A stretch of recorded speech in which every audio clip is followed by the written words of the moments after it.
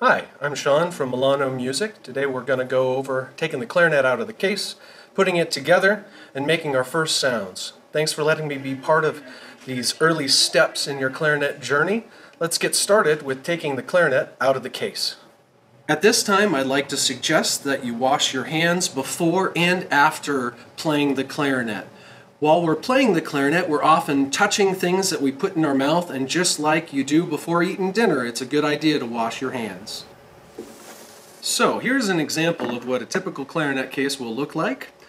The top section, the lid, is usually the smaller part, and the body where the clarinet rests is usually the larger part. That's pretty standard on most cases, while other parts are different. So with this case, we just pop up the latches, bring them down, both of them, and then on a solid surface, carefully lift the lid. So why don't you pause at this time and just get familiar with your case, opening and closing the lid a couple times. Alright, hopefully you feel you've got a sense of opening and closing the case safely. Let's do that one more time with the top opened carefully. We're going to take out the clarinet and put it together. I like to start by building from the bottom up with the bell and then the lower joint. Here is our bell, because it looks like a bell, and the lower joint is going to have the thumb rest and is the largest section of the whole instrument. So here, carefully putting it together, the socket will go to the cork. We'll hold it, pressing as little on the keywork as possible. It can bend if you're not careful. And we'll twist and press the bell and the lower joint together. The next step will be to take out the upper joint carefully. That'll be the smaller section of the instrument with keys. And you will notice there are two cork sections. The ones with the side keys are going to connect to the lower joint. At this point, again, being careful not to grab the keys any more than necessary, we will put these two parts together, twisting and pressing. Makes it a lot easier than just trying to press it. And always remember, if it's not going together easily, don't force it. Get some help. At this point, you want to be really careful. If you look in at the bridge key here, this is the part where the keywork, the metal, actually bridges and connects between the two halves of the clarinet. So if you can get in here, just make sure that that part is carefully aligned. Now the last part of building the main section of the clarinet will be to get the barrel, which is the smaller part, usually in the shape of an old wooden barrel, and we will put that on the top. At this point, there is a lot more to putting the clarinet together. We'll get to in just a second, but I want to show you quickly how to disassemble it. So basically what we're going to do is exactly what you did putting it together, but in reverse, starting from the top and working your way down. So at this point, we're going to take the barrel off, again twisting and pulling this time, and put it back in the case. Then I like to go actually to the outside here, pressing carefully on the keys and body so you don't bend anything. Pull and twist, put it back. And then here, grabbing at the outside of the clarinet to not press the keys, but with a good grip, we will pull the two sections apart, carefully twisting, and back in their respective spots. At this point, why don't you pause and practice putting the clarinet together and taking it apart carefully a couple times till you get a good feel for it, then press play again.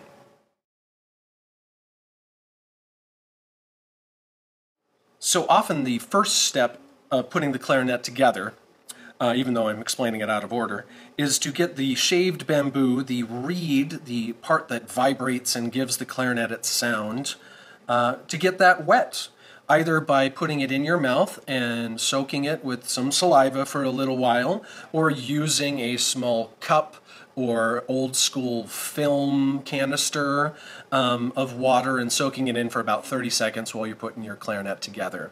So why don't you do that at this time, and we'll go on to how to put it on the mouthpiece properly. All right, now that you've felt comfortable putting the clarinet together, taking it apart, and now it's back together, we're going to go over getting the mouthpiece, reed, and ligature assembled so that way you're ready to play the clarinet. So, the next part here, we will take out the mouthpiece. Leave behind the ligature and mouthpiece cap, gripping the mouthpiece carefully. It's the most fragile part, you don't want to drop it. And we're going to go ahead and twist and press just like you did before. You want to make sure though that the mouthpiece, the flat part, lines up evenly with the register key. Now the next thing we're going to do, there's a couple different ways to do this, is to actually put the reed on the mouthpiece. So I like to take it with my one hand, hold it with my thumb carefully on the bottom, and line the reed up. You want to be careful that you never touch the tip of the reed, the thinnest part. It's very fragile, easy to break. Don't feel bad if you do though, everyone does in the beginning. So line that up as evenly as you can, not on top and not below, but just right in the middle, lined up on the sides and tip. At this point, take your free hand while holding the reed carefully with your thumb. We're going to go ahead, and this is the most important part, putting the metal ligature on the mouthpiece. This is where everyone tends to break their reed. So if you're careful here, you'll save a lot of reeds. So carefully pivot that ligature with the screws facing up on some, facing on the other side on others, and carefully slide it right past where the shaved part of the reed ends and the bark begins. At this point, you're going to let your thumb off, carefully tightening the screws, a little bit on one, a little bit on the other. Not all the way down, just a little bit. Then go back and sort of adjust here without pressing on the tip of the reed. That is no. And then go ahead and, holding it securely, tighten those screws. It's a good point that don't over tighten them or under tighten them when you're loosening them. It'll just make it easier to put together in the future. So now we're just going to take the reed off by carefully untightening the screws, holding onto the reed with your thumb, and removing the reed. At this point, pause and practice putting the reed on and taking it off till you're comfortable, and we'll continue. All right, now we're going to focus on how we put our mouth on the clarinet, known as the embouchure, and our tongue position to make the first sounds on the instrument. The best way to learn doing this in the beginning is to take off the barrel and mouthpiece from the body of the instrument, so we're just focusing on making the sound without worrying about the hands. When you do this, twist and pull like you did before, being careful not to squeeze on the keys, and then set the clarinet down on a secure surface like a table with the thumb rest down and the keys up. Be cautious to never set the clarinet down on the bell because it can be knocked over. Always set it down on the thumb rest if you need to, so you can't knock it over. So now we're going to talk a little about how you put your mouth on the mouthpiece to make the sound and play the clarinet, known as the embouchure. So the first step in making a good clarinet embouchure is to make your best stereotypical elderly person with no teeth face. Something like this. And then with your lower lip over your bottom teeth, you're going to stretch out the mushy part of your chin until it's firm and pointed. Next, we're going to take the mouthpiece and barrel with the reed facing your lower lip. You're going to take your upper teeth and actually touch them directly against the top of the mouthpiece about 1/3 of the way down.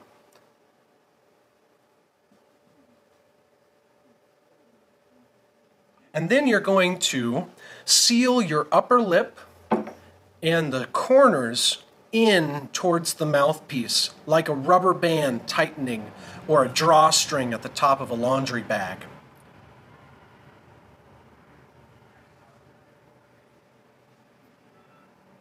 The next step is to press out with your lower jaw, like you're making an underbite, just a little bit into the reed.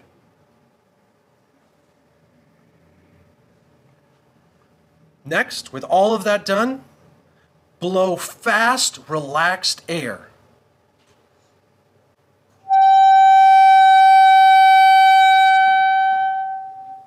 So why don't you at this point practice by pausing the video and just putting the clarinet mouthpiece in the mouth and making that first sound a couple times and then play it again.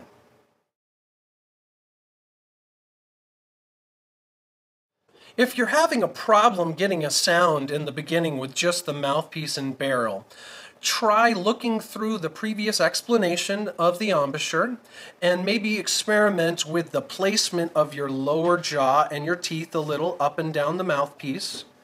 Maybe add a little more pressure or less pressure from your lower jaw and try with a little faster air. Hopefully one of those things adjusting will make it so you can easily get a good sound on the clarinet. With the mouthpiece and barrel, specifically, the pitch should be an F sharp or a slightly sharp F sharp. You don't need to know what that means exactly, but go ahead and try matching your pitch with my pitch playing the mouthpiece.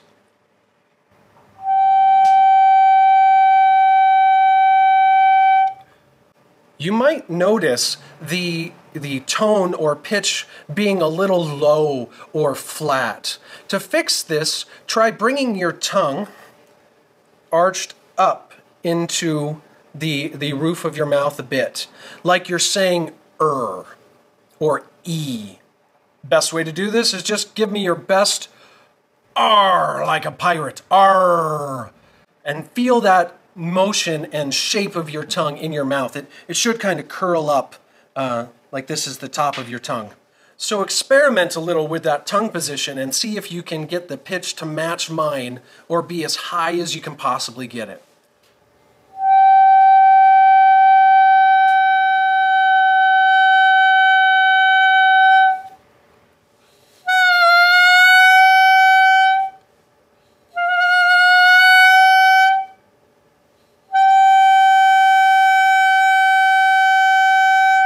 We want that higher pitch. It'll make playing the clarinet way easier down the line if you just practice this part carefully now. So go ahead and pause the video for a little bit or rewind to match the pitch and practice just making the sound as beautifully as you can. My best advice in the early stages of practicing the clarinet would be to spend some time with just that mouthpiece and barrel, trying to play that F sharp as much as possible in the first couple days before moving on to actually holding the clarinet and playing different notes. But once that's comfortable, let's move on to holding the clarinet and those first few fingerings and notes that you'll be learning. Alright, so now hopefully you've gotten some experience making a good sound with just that mouthpiece and barrel. So we're going to put it back on the clarinet.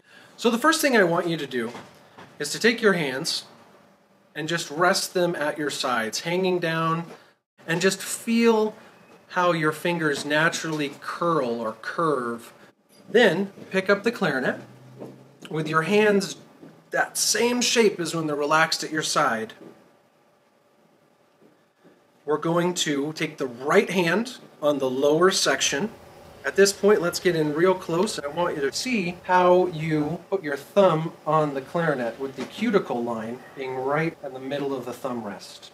And then like you're holding a racquetball, bring your fingers around and hover them over the keys. Then we'll take the left hand, and the same thing, your thumb will actually go on the hole and be able to get to the register key. Curved around with that relaxed shape, hovering in front of the clarinet. So now that we've learned how to make our first sound on the mouthpiece and barrel and how to hold the clarinet properly. Let's put those two together to make our first sound using the entire instrument. That sound is going to be called an open G. The open part because you don't put any of your fingers down and the whole thing is open. So put your mouth on the mouthpiece just like you did before. Hover your fingers over like we just learned.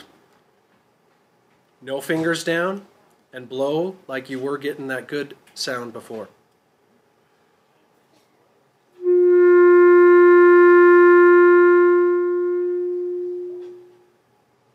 Be careful when you're playing that you don't rest your pointer finger in your right hand on the side keys.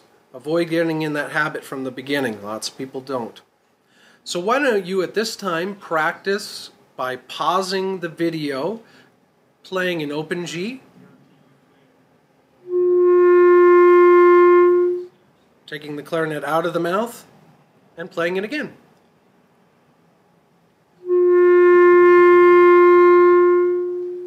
When you're ready, restart the video.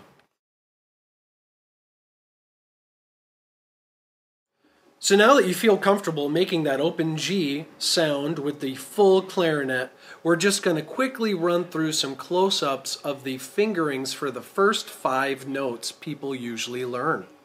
So the first note we're going to learn will be open G. Still a good idea to have your fingers hovering over the holes though, ready for the next note. The next note we'll do, one below that, will be F. F will just be with your thumb over the F hole.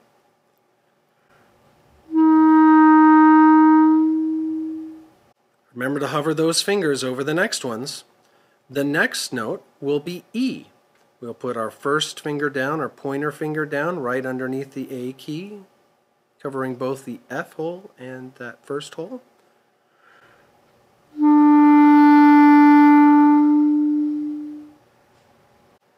Then we'll put one more finger down so you can see, 2 fingers and the thumb, D.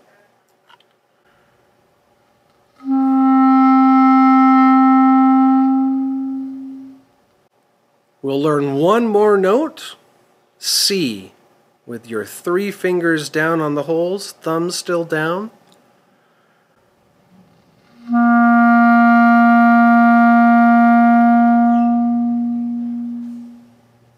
Feel free to pause, rewind, and look at some of the different fingerings and give each one a try on its own before moving to the next.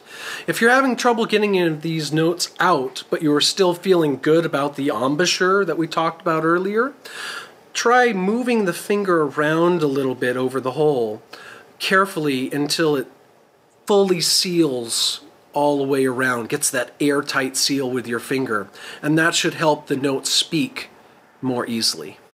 So I'd spend some time practicing those different notes, but I wanted to let you know that you already know all the notes necessary to play a lot of the first tunes people learn. Some melodies you might already be familiar with.